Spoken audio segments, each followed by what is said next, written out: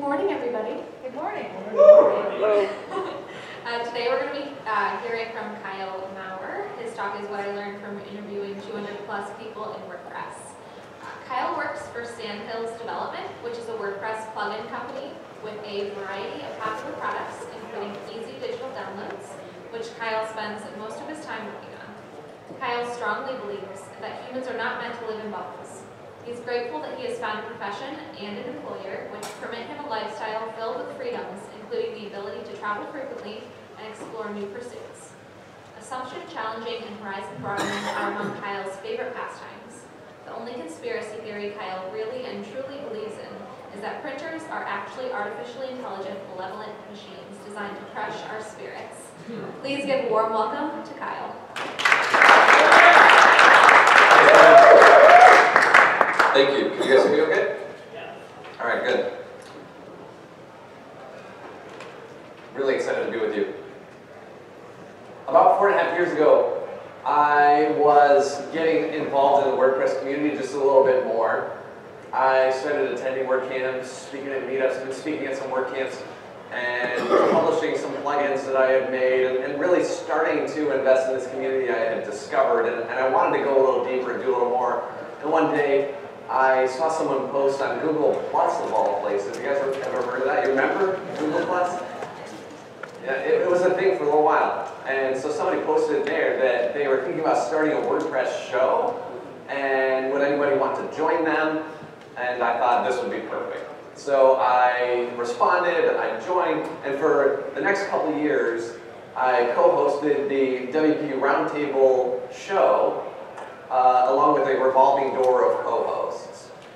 I was the only person who really stuck around in that period, and after a couple of years, the last co-host stopped showing up, and so for the 2 or 3 years since then, I've just been hosting the show on my own. And it's basically a get-to-know-the-community type show. That's what I've made it into. I have never repeated a guest. I've interviewed a whole lot of people, including some people who are in this room right now, as a matter of fact.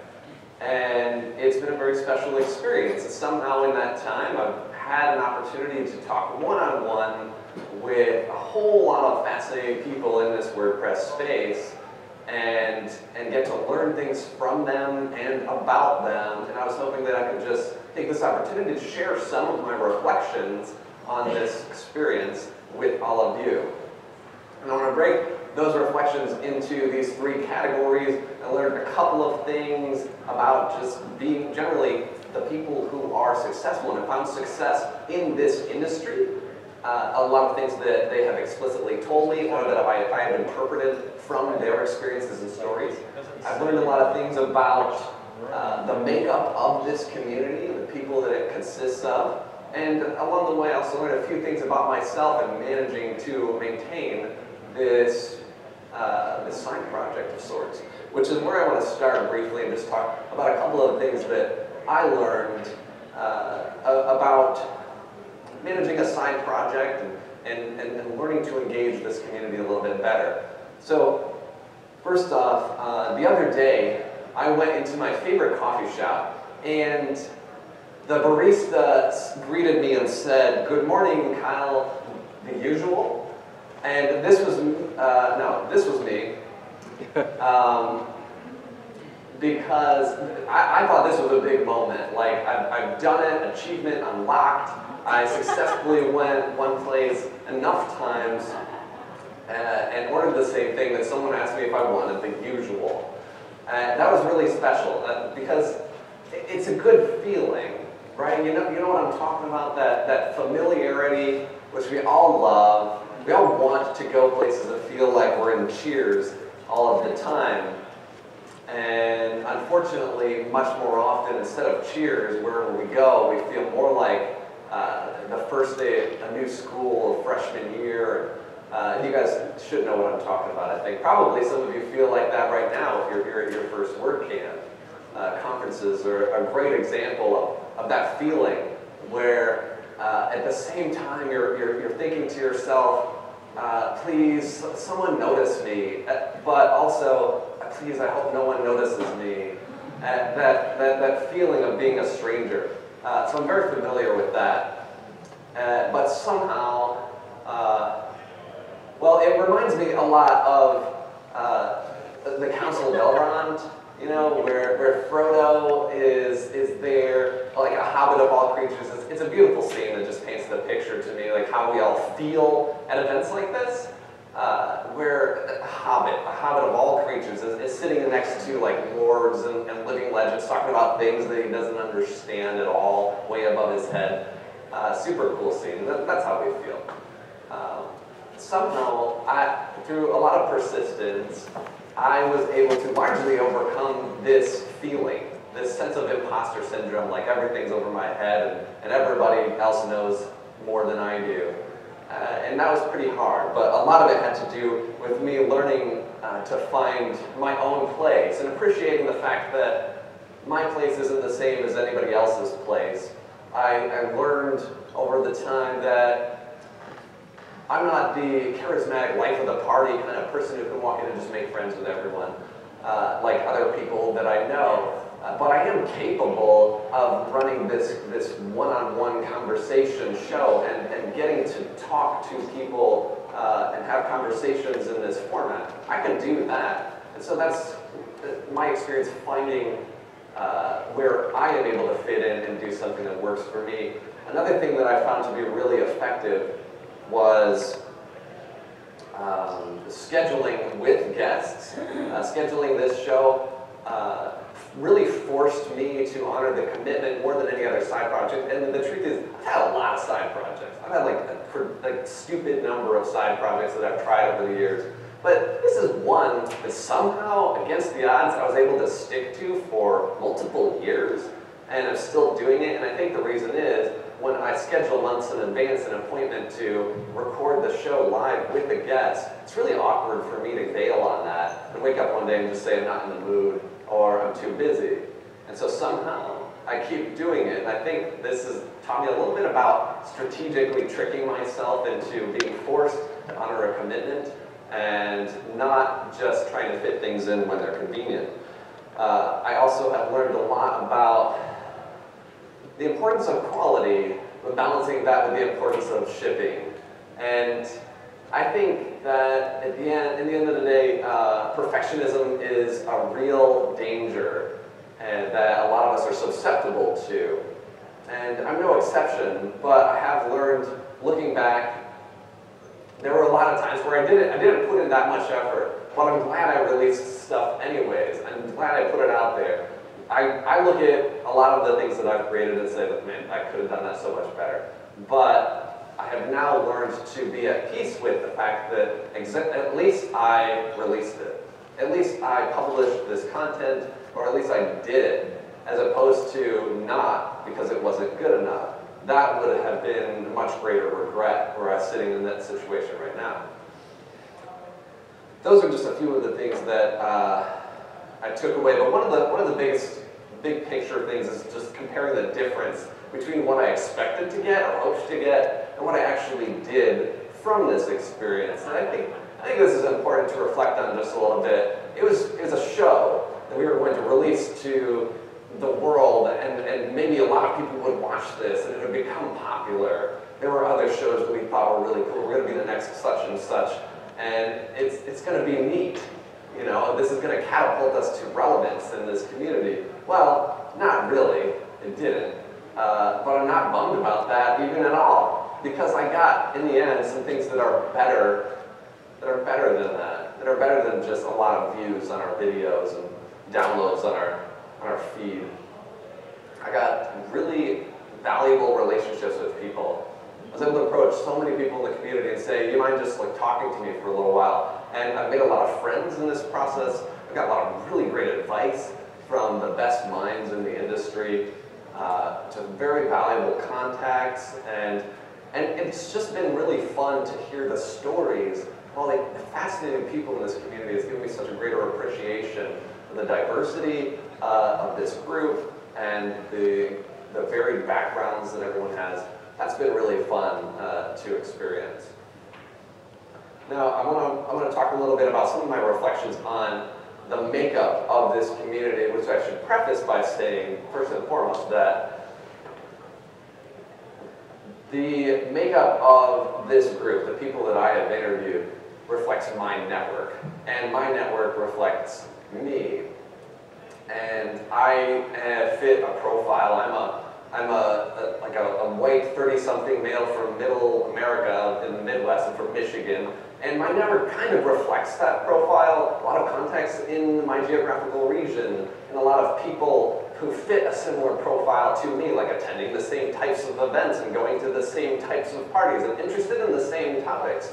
And so my network is generally lacking in the diversity that maybe it could have, though it's something I work on. But even so, I do think there are some useful observations to make from this network. And it is a large network, but compared to the global community, it's quite small. So we're gonna just take it for what it's worth.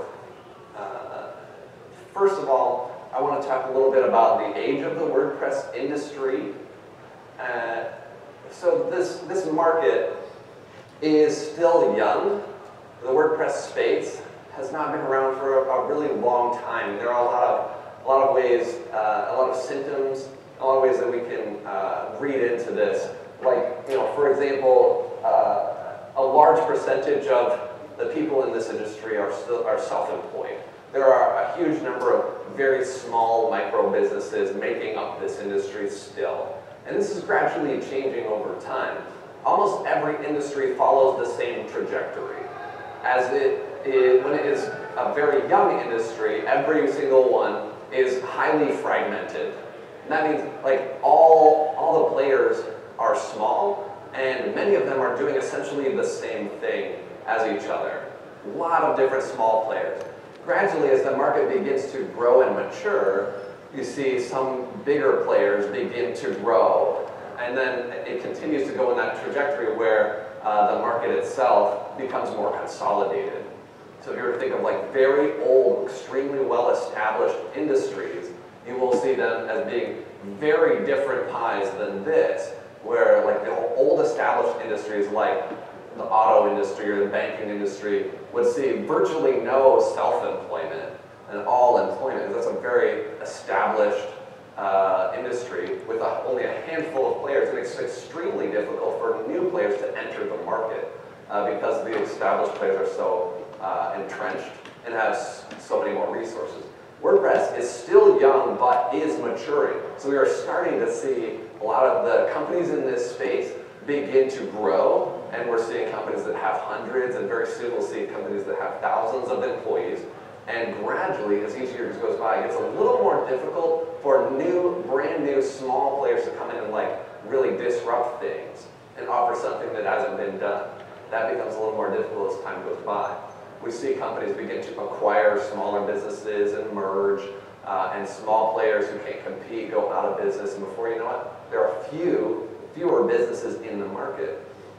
And this is something that I've observed after getting to know a lot of the people in this industry and watching them change jobs and so forth. There's definitely still a significant gender gap. There is in all sectors of tech. WordPress is no exception. I have been repeatedly told by women that I've talked to on the show, it's for them to tell me and not for me really to relay, but I've just been told that anecdotally that like WordPress is pretty good compared to a lot of other tech sectors. And that's really all I have to say about that. But this is the makeup of the guests that I've had on my show, and I've worked pretty hard to diversify this as much as I can. Yeah, but that's really the makeup. The Federal Bureau of Labor Statistics said that last year the national turnover rate was about 18%. Like 18% of people, like in any sector, ended up changing jobs in a year. And so it wasn't too surprising to me that in our space there's a much higher number, like almost twice as many. But I think that it reflects the makeup of the type of industry it is. It's technology, and a little bit dominated by younger people in the early stages or middle stages of their career. And those fit a profile of people who do change jobs a little more frequently.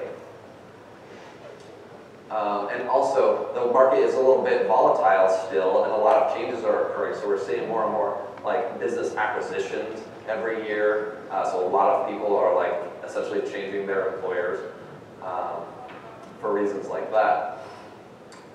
And there's definitely a serious age gap. Now this is a little bit interesting, but there's some stuff to cover here. Overwhelming majority of the people that I have interacted with interviewing are in their 30s for sure, and pretty small numbers in some of the other age groups. I think this is for a couple reasons. One is it is a reflection of my network and the types of places I go and things that I do and the people that I then meet. So a lot of the types of events that I attend and a lot of the types of after parties that I frequent and a lot of the introductions that get made to me are people ending up fitting a similar profile to myself, like someone in their 30s, and doing similar things, going on similar activities. So it's not surprising that my network is predominantly people in my age group, but also like people who attend conferences is another factor as well, because I have found that people kind of in this age group are the group most able to attend events frequently. Like still they are not in their 20s or teens, they're old enough to have the means to travel a little bit and actually go do things. They're a little bit established in their careers maybe, but not quite so anchored down as people a little bit older who find it more difficult to get away and travel to events. So this is an age group that is most well represented at conferences just because they're most able to go and enthusiastic about going. So this, I say that to convey that this is not really a reflection of the global WordPress industry, just of the makeup of people that I encounter mostly at events, because I almost never invite a guest on my show that I haven't met in person. That's quite uncommon. I usually form relationships before conducting an interview with somebody. But at the same time, I do think that this pie would be similarly reflected in the makeup of a lot of the established players in this industry. And that is for a couple reasons. For one, the WordPress thing itself is a little bit too new to be really infiltrating more established markets and industries, because it's decently well established, but it is still a fairly new and evolving technology. It hasn't been around for decades, and so like enterprise level businesses and the corporate world is not even paying any attention to WordPress hardly at all. But it's also old in the sense that it's not the hot new thing that the kids are doing. WordPress has been around for a while, and there are newer, more attractive and exciting technologies popping up more recently. And so it doesn't surprise me that the age groups are not well represented in like the younger generation, younger than myself, and the older generation. It's kind of like our generation who was young. All of these people in their 30s were in their 20s when they discovered WordPress, and it was like this new exploding thing. And then it was like a fertile market where the demand was so much higher than the supply for services and products. And if you made something that was even a piece of junk, people would buy it. That was an exciting time to be getting into WordPress and riding that wave. And a lot of the people right now running the successful brands in WordPress that you recognize came in at the right time. We're like in their 20s, experimenting with new stuff, writing a blog, figured out how to make a plugin, and boom. The next thing you know, they've got a business on their hands they didn't expect. It's a common story that I encountered. Also, not too surprising, the global community is huge. the US does not make up a majority of the WordPress community at all, but the other non-US communities are not very well represented, both in my own personal network, unfortunately, but also, I would argue, in the WordPress community overall. The US is heavily emphasized and gets really kind of all the attention, you know. A lot of those other communities are big, are thriving, but really do not get a whole lot of recognition. It's something that I want to work on personally in my own small way, and it's something that I think that we, the whole WordPress community, can do better. I'm trying to do my best to, this was fun to map all the people. I just love the fact that I'm developing a network of people like all over the place, and anywhere I go, every one of these blue pins represents like somebody that I would probably hit up and say, hey, let's hang out, I'm in your town, virtually everywhere in the country. That's really fun for me. But I'm working my way around. This would be surprising that most of the people are like kind of centered around Michigan that I was able to communicate with. Now, just a few things that I took away pretty frequently as I look back, because I spent a lot of time just thinking about what I heard a lot from the people that I've interviewed. And one of the things that I heard over and over was how they got into this by accident. Does anybody feel this way? Like, I use WordPress and I like kind of got into this by accident? Yeah, if you had been, you probably do feel that way. Because it's not like established and old enough that anybody was getting into it deliberately or planning to dive into this. That could be happening now. It's conceivable that there are people right now like figuring things out and saying, you know, that WordPress market looks really exciting. I want to deliberately pursue that, learn the skills necessary. That's possible, but it wasn't ever before, especially for the people who've been doing it professionally for a while. The majority of the people that I talked to have some college experience, but a lot of them was completely unrelated. And many people that I interviewed had very unrelated careers, so it was a very recurring theme that I would talk to somebody, ask them their story, and they're succeeding in WordPress right now, running an agency or a theme business or something like that. And they're like, well, I used to be an airplane pilot or a firefighter, or I was in the military, or all these different things. And then somehow, I don't know, everybody just has a different story. Like, accidentally just stumbled upon this technology, found it easy and fun, and before you know it, they were making websites for their niece's business and the bakery down the street. I heard kind of commonly that a lot, especially the people who have been doing this a long time, a lot of people, when I ask, like, oh, so what events are you going to? Oh, well, I'm kind of like easing back on the travel for a little while. And this I interpreted often for a couple reasons. One, a lot of people that I talked to have been doing this a long time. And when WordPress was kind of exploding in like the 2009, 10, 11, 12 years, it was really blowing up, then like WordCamps were kind of new and popping up all over the place. And a lot of these brand new businesses were finding unprecedented success and growing. And a lot of people were just like diving in and going to every WordCamp they could and just like contributing to the WordPress project and just on fire with it. And kind of went a little too hot, too fast, and got burned out for a while. So I know a lot of people who that has been their experience. Now, like, there are WordCamps every single weekend, and it's just overload.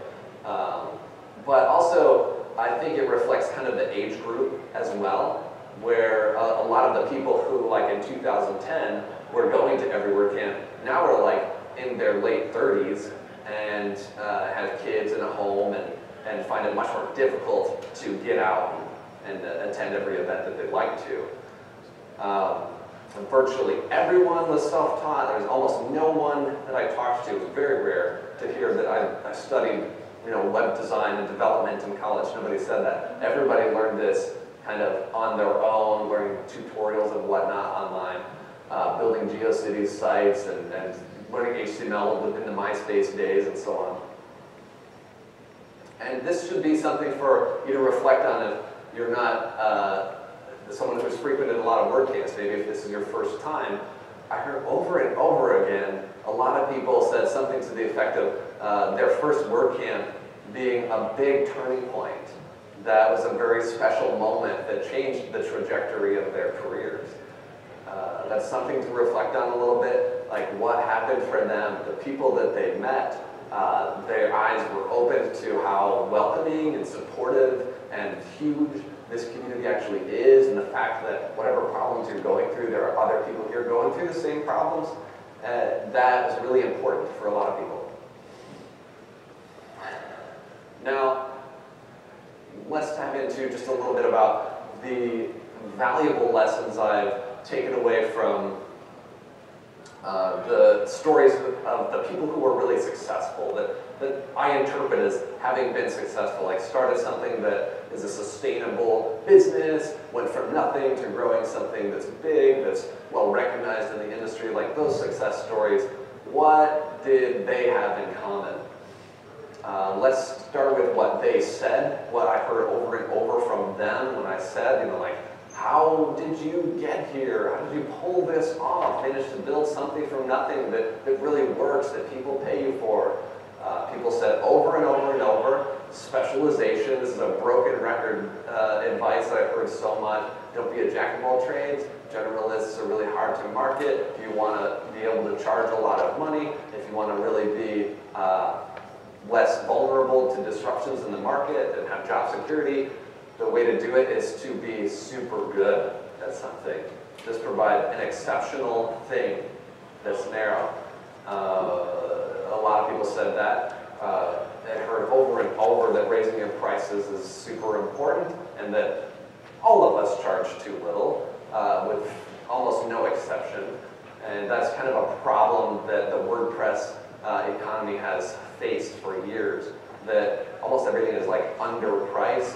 And a lot of professionals compare to like non-WordPress spaces where like if you were to go and pay for this plugin in like the SharePoint or Magento space, it would be so much more money, so much more. But in WordPress, it's $19. That's ridiculous. And a whole lot of professional developers will say, like, I could get paid so much more if I'm working in like non-WordPress. So why would I work in WordPress where people are just not willing to pay very much money? It's plagued the WordPress space for years, and we're still kind of struggling with that. Like I said before, perfectionism is dangerous, and a lot of the people that I heard who have been successful said repeatedly that it's just important to release stuff and not just iterate indefinitely until someday it's perfect and ready to go. By that time, it's way too late, way too late. Knowing when to give up is an important lesson that I learned from just so many people have moved on from things when it was time. And that's one of the characteristics I have observed from the people that I think are the most wise and experienced and who have done some of the biggest things. They did not blindly persist like forever on something that wasn't working. They knew how to understand what's happening in the market and when to sell something off and just be done with it, or when to just quit something and move on to another project, or when to like totally reinvent their product and do things differently. These are some of the people who have had the most success. They knew when it was time to move on, instead of just like always just, the thing is, I used to run a business too, and I know what it feels like to always feel like you're so close. You're just, you can see the light at the end of the tunnel and it's right there, and you can, if you just try a little harder and just keep going a little more, you'll get there, except you might not. That vision never goes away, no matter what happens in the business. And a lot of us are, kind of put on blinders and just follow that light until it's a little bit too late.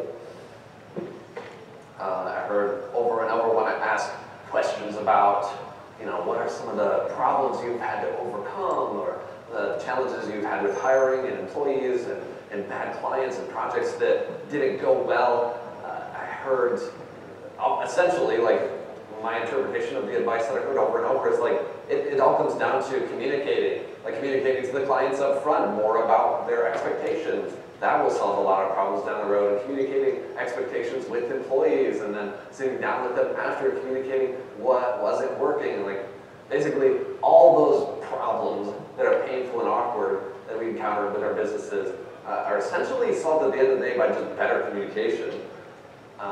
This community will really help you if you let it, and I heard this very much. So many people said something that if you really want to go far, yeah, if you want to go fast, go alone. If you want to go far, go together, like an African proverb a lot of people say. It's a super good one, and I think that's totally true. So lean on this community, and it will help you. Almost everybody says I got as much or more back from the community as I put into it. These are some of the things which are more beyond our control. These are things that people didn't say so much as what I interpreted and looking at their story. And I think this is the stuff that is good to keep in mind when we fall into that trap of like comparing ourselves to other people's stories. Some of them just got in at the right time. Not much you can do about that. They were just doing the right thing at the right time for the right people. And fortunately for them, WordPress took off. There are all these other people out there who made things for other platforms that didn't take off, and they've forgotten about it and dropped it. But WordPress did explode, and some of those people who were there at the right time, they capitalized on it. All of them who were really successful had a lot of stories of failure. So this is something really important to keep in mind. If you look at somebody else who's similar to you, and you think that they're more successful than you are, and you're scratching your head and wondering why, well, this is important to keep in mind. All of those people that I look at, like, they're doing such great stuff right now. They're just rolling, and their business is soaring, and they have made it. If you listen to them tell their story, they will go back to the times where they had nothing, it was terrible, they were at the bottom, and they just, everything was failing, and somehow they persisted nonetheless, and eventually something worked. I work with a guy called Pippin Williamson. He's made a few plugins over the years. A grand total of like 4 of them have ever had any commercial success.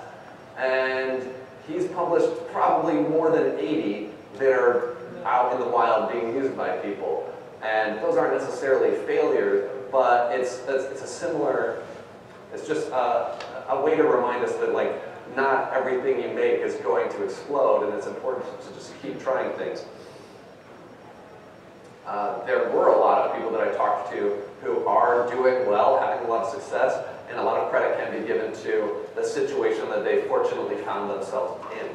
Some had great partners, some had funding that they were able to work with, some had some kind of a financial cushion, which meant they could invest in this project that's earning no money for an extended period of time and still be okay. A lot of us never find ourselves in that situation, and so we don't have the opportunity to maybe build an equivalent project, and that's too bad. Some people have had that privilege and made the most of it.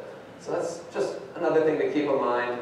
Great partnerships are really important very consistently, and almost all of them can be traced back to days like today, where good relationships were formed at in-person events. And of course, all of these people just really worked their butts off, you know, staying up late, working on the weekends, sacrificing a lot of their social experiences. That was a very recurring theme. Now, just to wrap up, I want to go over a few of my favorite points that I just think are worth an encore. The strategies that I've used to trick myself into being consistent are really good, like scheduling a go live time with a guest that is too uncomfortable for me to just cancel because I'm not in the mood. That worked really well for me. So I think we need to learn a little more about ourselves and find creative strategies that trick ourselves into consistency. What has worked in the past in WordPress isn't always going to continue working equally well. So it's not going to be an effective strategy for us to just model our plan after what other people have done. Like, I work on a product called Easy Digital Downloads, which is a pretty well established and popular plugin. And our business model has evolved over the years, and there are a lot of younger, smaller plugin companies who say things like, you know, we're trying out this because, you know, EDD used to do it or does do it. And I'll say, no, like that worked at the time, it doesn't work anymore. I recommend a different strategy we're changing as well. So just be aware of the market changes. I think all of us need to chip in and help in the diversity efforts. As I said before, this community is really special. This moment that you're in right now here at this event is something to really, really take advantage of. I strongly encourage you to get lunch with other people here and take the time to talk with whoever you're next to. These moments are just like really impactful, and I can trace like so many of the great experiences that I had and the positive directions that my career has taken just to like days like today where I found myself talking to the right people and things I never predicted ended up happening.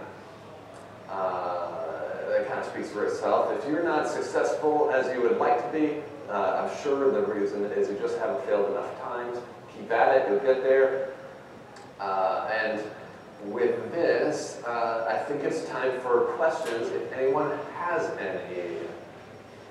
Yes, sir? Yeah, I'm curious, do you have any tips for new interviewers or anything you learned early on or later, particularly in terms of helping with something that's maybe difficult to interview or difficult to get information out? Yeah, okay, I'll repeat the question. So your question was along the lines of wanting tips for interviewing people, especially in cases where maybe someone is difficult to interview, or just generally conducting a good interview, like for recorded programs, I would imagine. Yeah. Yeah. We're not talking about job interviews. No, yeah. We're talking about peers in the industry. Yeah, you being an interviewer and the other person talking. Okay, I love this topic. I didn't care anything about it when I started the show, but now it's become a passion of mine. Interviewing people is something that I love doing it. It's so much fun. It's a skill that I want to continue to develop. And I have so much respect for like the people who conduct great interviews that I listen to, like Terry Gross and Ira Glass and Joe Rogan and Mark Maron, and all those people who just like have great shows and pull out the best stuff from their people. It doesn't hurt that they always get great people on their shows, which is a privilege we might not always have. But still, they have skills and are really good at just like extracting the good stories and making any interview worth watching and listening to. You want some tips? I think I've always had more success when I was more prepared.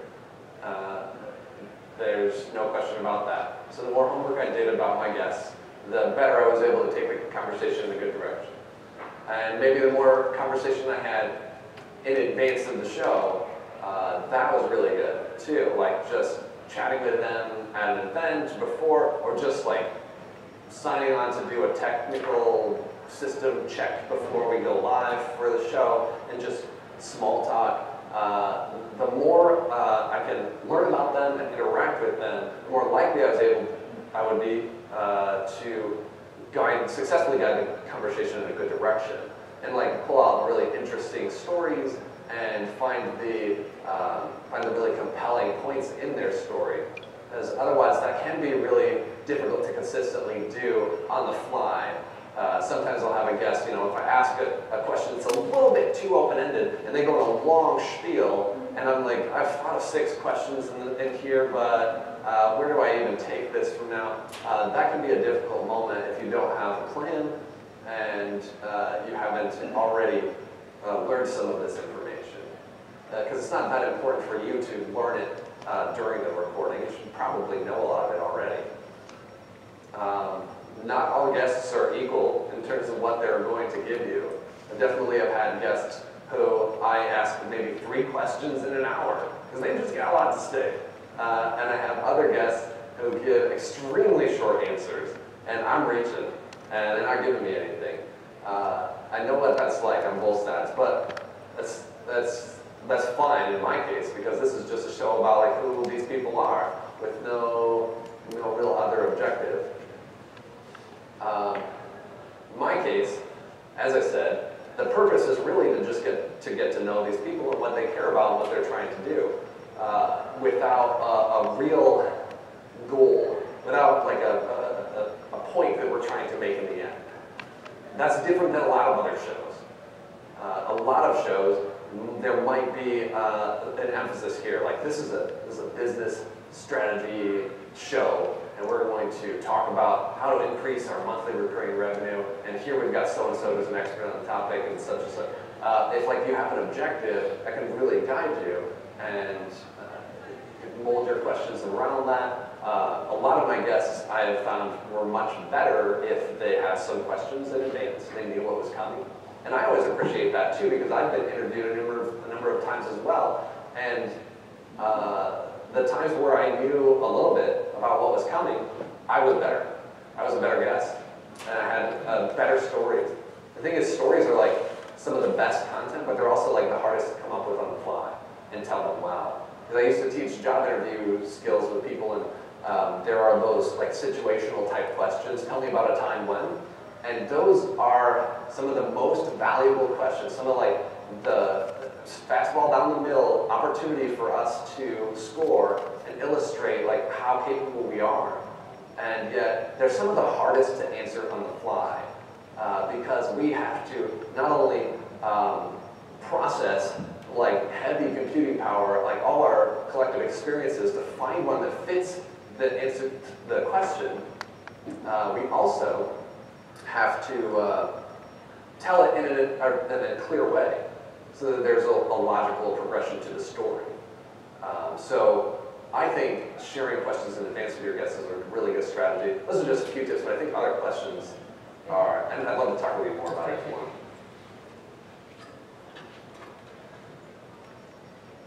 So what you said about how WordPress sort of is stuck in this situation where we're unable to sell plugins and sort of like accessories and even services for as high as we are probably valued. Like compared to like SharePoint, which was, we're looking at hundreds or thousands of dollars for something. And then like if you take a look at other communities like the Dribble community, you don't sell things like plugins. Like that's completely like unheard of. But then we have WordPress, which is sort of, you know, in between those two. And we have such a low barrier to entry for so many people. And so we're getting all levels of people creating plugins and services. So my question is, I agree that we've kind of gotten to this mindset where you have a lot of people that are even thinking paying $10 for a plugin is too much. And they're like, no, I need a free one. So our services and our products are valued, they're in people's minds, they're valued so low. But what people are getting is actually worth a lot of money. So how do you think that maybe we can work towards solving that? Or maybe trying to value our services and our offerings at what they should be at, and kind of change that expectation of, you know, users and customers? Thanks for the great question, JD. Brian, how much time we have? 2 minutes. That's not a 2-minute question. A very good one. I'll try to be as concise as possible, because I think there's like 2 other questions. This is definitely a challenge. And one could argue that it's not as big a problem as those of us profiting from the success of WordPress make it to be.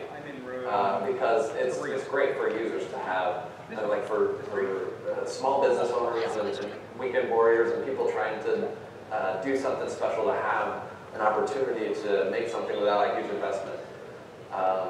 That's the case with WordPress right now, and it's kind of cool that people have that opportunity. But at the same time, that makes it really hard for legitimate businesses to be sustainable in this space. And so what we have is this problem that eventually breaks down, where in the early days it's kind of fine because there's a lot of stuff that a lot of people are making, and much of it's cheap, and it's pretty affordable to get started, but a lot of that stuff can't be well sustained because it doesn't earn enough. And so these products are being sold for like once and not recurring, or for low prices, and whoever's behind the products can't afford to like run a business on that. Maybe they didn't even intend to run a business, but it doesn't matter. Like, they eventually abandon the product. Or maybe they don't have the resources to put in the product to actually make it really good. And so what we see eventually, it kind of breaks down because a lot of people are relying on either abandoned technologies or technologies that were not developed very well. We have quality issues, and we have like security issues and performance issues and all these like problems because those working in the industry and making the premium stuff couldn't really invest heavily into making it very much better. Because there wasn't enough money, and there's not enough money for like outside companies with top talent and top resources to even ever dream of diving into the WordPress space. Like, that would make no sense to them. Like, why would we jump into this space where like we could obviously make amazing stuff. We've got the best people and all the resources in the world, but there's no return compared to where we're at elsewhere. And eventually, like as years go by, WordPress kind of like can decay and becomes less attractive as a platform. Like, well, that could go in a lot of directions, but I generally think that that's kind of the problem. And we have to maybe paint a better picture, like why WordPress can be a high-quality premium solution for people to use. It's really difficult and a long discussion, but I don't. That should be a talk on its own, really. Yeah. Thanks. The two questions also like talk questions or like 30-second questions.